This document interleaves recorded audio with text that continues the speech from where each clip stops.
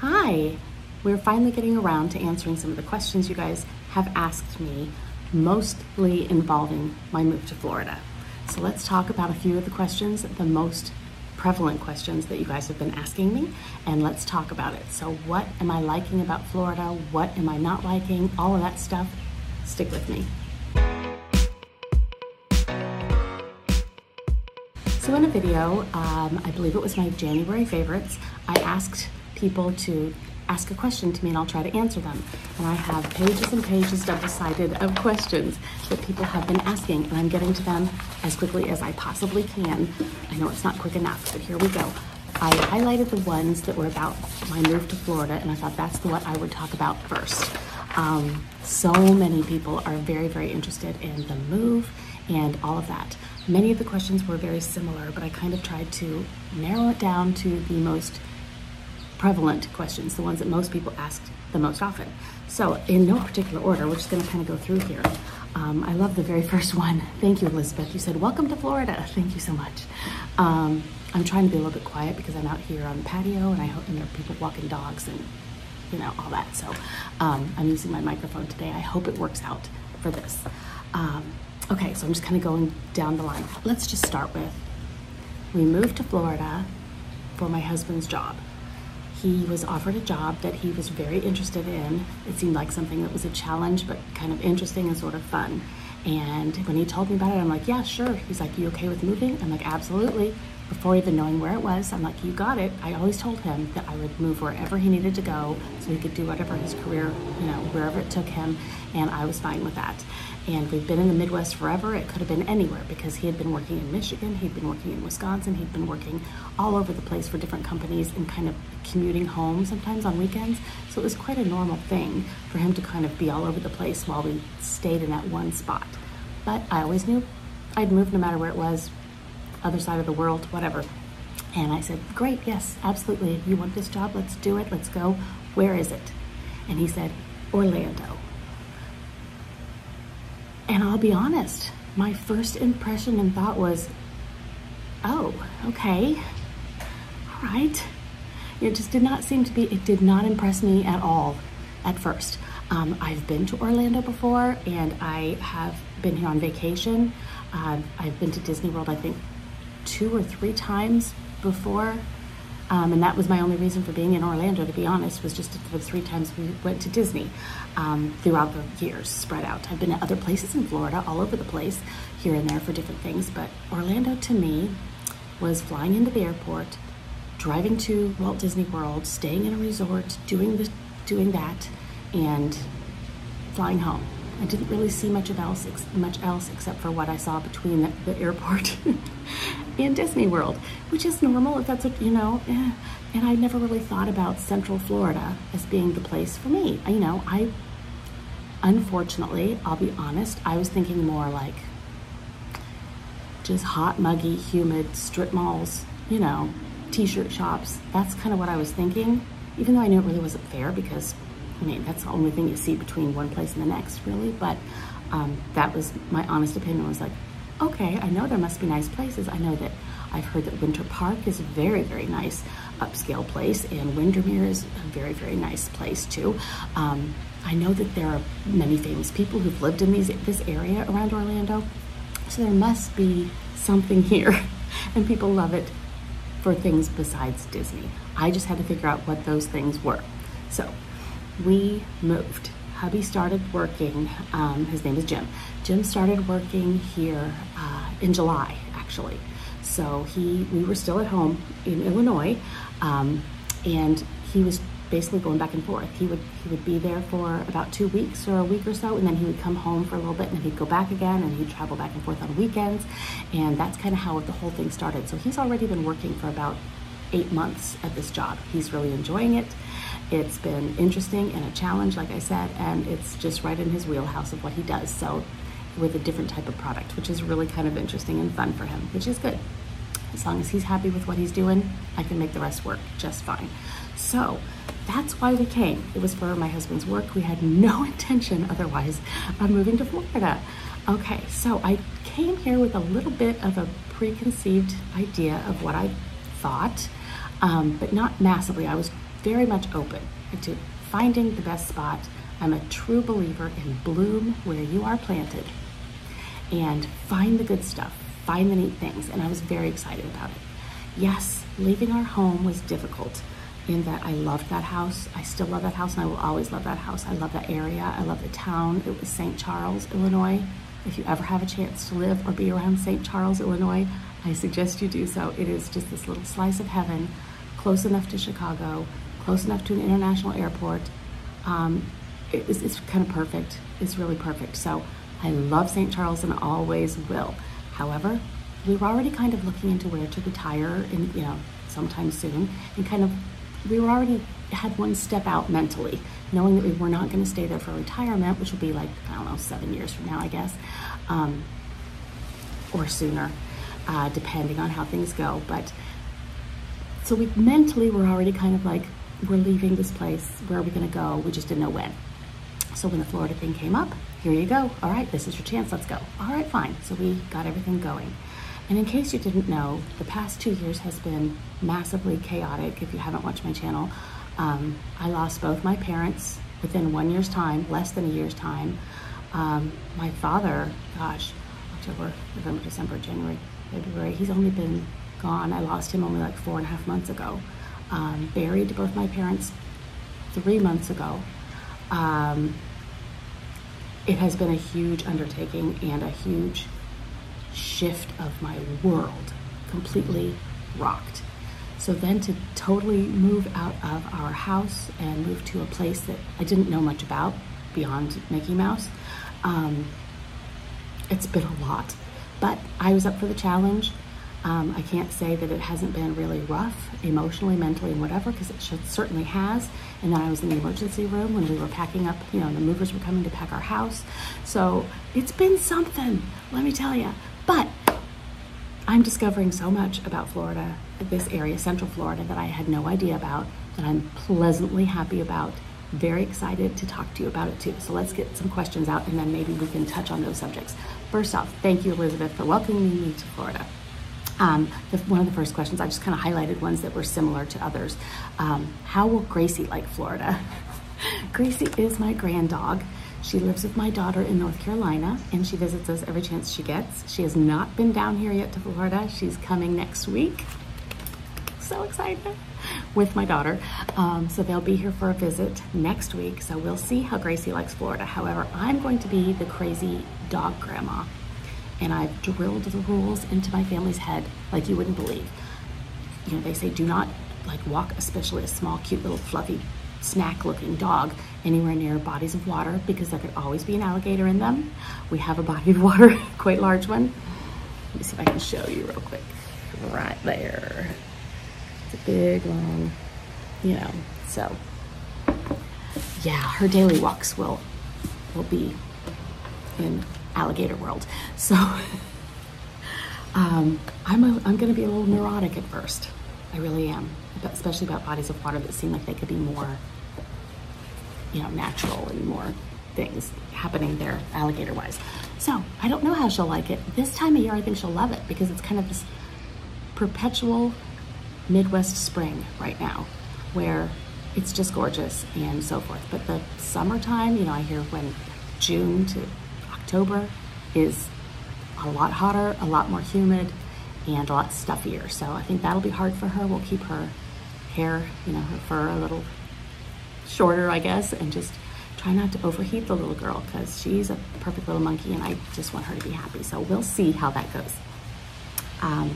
Is Florida going to be your long-term home? And how long do you anticipate living in Florida? Do you see yourself returning to the Midwest? Okay, Florida is not meant to be our long-term home, no. We are here for this job opportunity, this challenge for him. We could be here 3 years, we could be here 7 years. Probably not longer than that, unless we absolutely find the perfect home and fall absolutely in love with everything and don't want to move out. But I cannot really imagine that right now. But then again, I couldn't imagine moving here in the first place. So that's kind of where we are with that one. But no, it's not intended to be it's intended to be a fairly short-term thing. So while we're searching for a home that we love, we're not thinking of it as forever or as our retirement home. So there's that. Have both your daughters been to Florida yet? Well, like I said, Claire and Gracie are coming next week. And my other daughter moved here with us. She's changing her life. She, stopped her job there, is working on figuring out things here. But currently she's still with us, and finding places to live is not easy. So she's reconnecting her life down here with us. There wasn't much family left in Illinois, and even though she left some very good friends and so forth, she really wanted to be with family, and I can understand that. So no, she's here with us, and her name's Callie or Callan, and Claire, who lives in North Carolina, will be here next week to visit, and she may or may not come here sometime. I'm not sure. So there's that. Are you going to miss your beautiful home, or are you just excited to find a beautiful home in Florida and make it your own? Well, yes, I'm going to miss my home in Illinois. As you know, I absolutely adored it. I love so many things about it. However, again, I'm excited to try something new. I've been a Midwest girl my entire life. Short stint, I lived in North Carolina for a very short period of time, but in general, I've lived in the Midwest my whole life, and I love it. I love it there. Everyone is so nice. You can find some beautiful, beautiful places and areas with lots of nature and so forth. I love the Midwest. I love it. I love the change of seasons. I am a complete and total autumn girl, and I love snow. I love the snowfall. I'm finished with it in about a month and a half, and it can go away, but it doesn't. But I will miss the snow completely, but I know that I can travel to go see it whenever I need to, which is good. How are you adjusting to the warmer Florida climate? Well, like I said, luckily, it's kind of this perpetual spring here. It's like 72 and cool with a beautiful cool breeze in the mornings, and I sit outside on this. It's a very long, beautiful patio. This is temporary housing right now. We're in a furnished apartment in a beautiful complex. Have no complaints. It's a 3-bedroom apartment, and there are 3 of us in here, and we're used to having like a 7,000 square foot house, so it's different. And most of our stuff is in storage, and we only brought certain clothes and certain things just because we knew we'd have limited space. But it's nice, and we're making it all work beautifully. I'm very happy. There has been very little problem with the space or what we can have that we need and that kind of thing, which has been wonderful. But we're adjusting. We're adjusting to the warmer climate right now perfectly because it's fabulous. Basically every day here this time of year is like that 1 week we get in the spring in the Midwest. We get 1 week, it seems, from when the snow melts, then all of a sudden it's in the 70s, it might move up to 80 in the afternoon, and there's a cool breeze, and it's bright blue skies and sunny, and we have that for maybe 4 or 5 days, 6 days, 7 if we're lucky, and then it gets hot, humid, and summer just hits. It's like we have this very short period of time, but this is like months of it, which is fabulous, which is now, I totally see why people from the north come down here for this time of year and then go back up. But yes, we've had some super hot days, we've had some pretty chilly days, so I can still wear a sweater occasionally, it's no problem. There are some really hot, high 80s kind of days even this time of year, so I'm sure we're in for it this summer. But I'm, again, working on blooming where I'm planted, and I'm going to try to become a tropical plant and thrive in the humidity and just live with it. Like we say in the wintertime in the north, or Midwest or whatever, there's no bad weather, there's just bad clothing. So wear the proper things, stay out of the sun, have a fan, a ceiling fan over you if you can, that kind of thing. Drink a lot of water. We'll make it work the best we can. But this time, let's see, about 6 months or so from now, we'll check back in about that weather question, okay? But for now, I'm determined to make it work and to just do what you do, It's not gonna be the same, and that's okay. All right, what has been your biggest surprise about Florida so far that you weren't expecting? Okay, about Florida, I'm not so sure, but about this area, I was very surprised, and pleasantly so, that there's a huge Brazilian population here. I had no idea. I really did not know that, but there's a very large Brazilian population here. Everywhere we go, we hear Portuguese, which is interesting. I know some Spanish, but I do not know much of any Portuguese, just a few words. But basically, I am surprised. I had no idea. Even when you call Walt Disney World, they say the instructions in English first, and then they say it in Portuguese, and then they say it in Spanish. So I thought that was very, very interesting. I had no idea. So that was something that I thought was very interesting. My other biggest surprise about Central Florida was all the nature. There's so many nature preserves, so many places to walk, so many gorgeous, gorgeous things to see. We were seeing manatees. This is an area where there's springs in the area where you can go see the manatees. That's where they go when this type of weather and rest. And so we got to see that, which is absolutely wonderful, just beautiful. We've taken walks almost every weekend in gorgeous natural places. And there are so many, and so many we haven't seen before, and we still haven't seen a lot. So I didn't know that there was so much of that here. I just assumed it was kind of more built up everywhere, and I know it's building up fast. And Florida natives are kind of angry about how fast it's building and how many people are coming in, and the traffic is getting heavier and all that kind of thing. The traffic is normal for me because this is what it was like, kind of, you know, to and from the Chicago area. So it's not a big deal for me, but I'm sure that if you are a Florida native to this area, you are not happy about that, the influx and so forth, because people are moving here in droves, which is a problem when trying to find a house. That's another thing, but that's a video for another day. We're gonna go see 2 houses in a couple hours too, by the way, so I'm excited about that. Anyway, let's see. I have a question about a person who moved from Alaska to Florida, and it took her several years not to resent the constant summer, but then she moved back to Alaska, and it's eternal winter, so she's just trying to be content. That's exactly what I'm gonna try to do. It'll be different. I love fall, I love winter. I hope I don't get crabby, but we'll see how it all goes. Are you looking for a similar home in Florida as you were in before, or downsizing? We're strange. When our kids left for college, or were in college, we moved to a bigger home. That's not exactly what anything, you know, people normally do, but that's what we did, and we're so glad we did, because there was space for them to be there. People can come and go. We like having people over, and all of our relatives, many of our friends have to come from out of state, or even over, you know, from a different country. So when they come, I want them to be able to stay and be, you know, happy and so forth. So we like a bigger spot. Plus, I like to have my own office. My husband wants his own office/TV room kind of a thing, so he can kind of go off and watch his loud movie and not disturb the rest of us. Plus, you know, rooms for when Callie comes to visit, when Claire comes to visit. We have an extra guest room also, so we really like the space. So we're thinking we could downsize a little, because our house was enormous in Illinois, but it had a basement, a full basement, and we don't have basements here. So that's a big difference when it comes to storage and so forth. But we need that space to store things. Where are we gonna put the 15-foot Christmas tree, you know? Just stupid things like that. But we are so far looking in the like 5,000, 6,000 square foot range right now, some into the 4s. We're looking for around 5 bedrooms and an office and maybe a bonus room. So I think we're sticking with similar size is what we're kind of looking for. So that's the plan. We'll downsize maybe when we retire. What area in Florida are you looking for a home?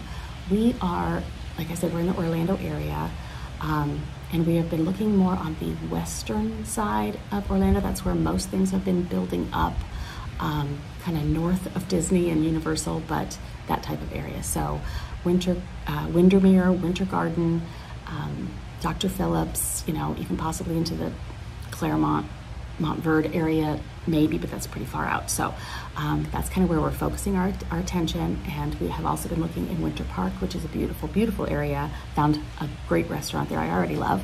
But yeah, I think that that's kind of more over there, and we kind of want to be more over here. And it's a simpler drive, and there's no flight path from the Orlando airport, which we don't want the airplanes going over us again like we did last time, if we can avoid it. So that's the area. Right now I'm in Windermere, and it's gorgeous here, just gorgeous. Just driving around, going to the grocery store, just the palm trees and the parking lots, and it's almost like being on Disney property, and then everything is so well kept and so forth. It's gorgeous. I love it here. So kind of focusing on Windermere, I believe. Did you get an annual Disney World pass? Yes, we did. The 3 of us, my daughter and my husband and I, we all got our annual passes. for being a resident. So that's exciting. And the best part about it is we can literally see the fireworks from Magic Kingdom right outside our patio while we're here in this temporary apartment, which is really fun. 8:15 every single night, you hear the first boom and you can go out there and see them. It's really nice. But we did get annual passes, and my daughter has been able to go with me, so she's my partner in crime. We have been going like once a week for just a couple hours. It's the nicest thing in the world. It's so different than when you are traveling here and you have a set day that you're going to see this park that day, and you got to get it all done, and you got to try to get in the long lines and try to do the genie pass. And I mean, it's almost like it's an education, just learning how to get on the rides faster. I mean, you have to really study the way things work with the lightning lanes and the genie pass and all this stuff. But when you can just pop, excuse me, but when you can just pop over to the park for an hour or two. My daughter and I have noticed that 4 hours is usually our mark. You know, once the 4 hour time's over, it's like, okay, let's just go home. We're fine now, you know. So it's been really nice. It's a leisurely way to enjoy it. And then like last night, I finally got reservations, which is difficult. Finally got reservations for Yak and Yeti, the restaurant in Animal Kingdom in the Asia area. And we went last night for dinner. Husband came home from work, and it was a 7 o'clock dinner, and we all just kind of moseyed our way over there, walked through the park. By the time we got there, it was getting a little dark, around 6:30, and it's just, everyone's leaving the park. The park's open until 8, and this was like 6:30 that we got there. Just moseying through, and the lights are coming on, and went to dinner, and then walked around a little bit more, and then my daughter and husband rode Expedition Everest, so they rode a roller coaster ride. They just walked right on our way to the car and just drove home, stopped for a moment, looked at the fireworks, and came home. And just to be able to do that is astounding. I mean, if we're definitely using those passes as fabulous chance to go to the restaurants that you can't normally even get into when you have that one day of vacation, trying out all the different things. Go there, ride 2 rides, come back, you know, use it as a big walk. We've been getting a lot of our steps in too by going in the evenings. So that's been great. I've loved every second of it. Oh God, there's a beautiful cool breeze right now. Love it. Okay. So yes, we got Disney World passes, and we've been using them, and we've been very excited and happy about that. Dawn, I think you asked this question. No question, but I go to Disney about once a month. Hope to see you there one day. Welcome to Florida. Thank you, Dawn. I hope to see you too. Like I say, I'm in one park or the other about every week. So let me know the next time you're there, and you know, maybe we'll meet up. What have you discovered about yourself through this move to Florida? Well, that's a good question. What I have discovered about myself in the last year, because of we basically found out or knew that we were taking this job and moving last June. Didn't move till January, but a lot has happened, you know, with my parents, my dad passing away, you know, all those things within that time of knowing we were moving. My dad knew we were gonna move, you know, he passed away in October. We knew we were moving in June. Husband started the job in July, that kind of thing. So it's, you know, it's been a lot, not just the move, but what I've learned about myself is, I don't know if I learned it so much as it reminded me, and it showed me that it's true, because I've always felt like I was very resilient. I was very Blue Maria planted. I've always tried to be very, make it work, look for the good stuff, find the best parts, focus on those. The more you focus on the good stuff, the more good stuff you see. It's just nature, you know, it's how that works. And I've been adventurous enough that I don't really want to stay in one place my whole life. There are advantages to that, I'm sure, especially if you have a lot of family in that area. However, the world is huge. The world is amazing. If you don't read the news, because I mean, yeah, there are bad things you need to know about them. However, in general, people are fantastic everywhere. There are beautiful spaces and places in every part of the world.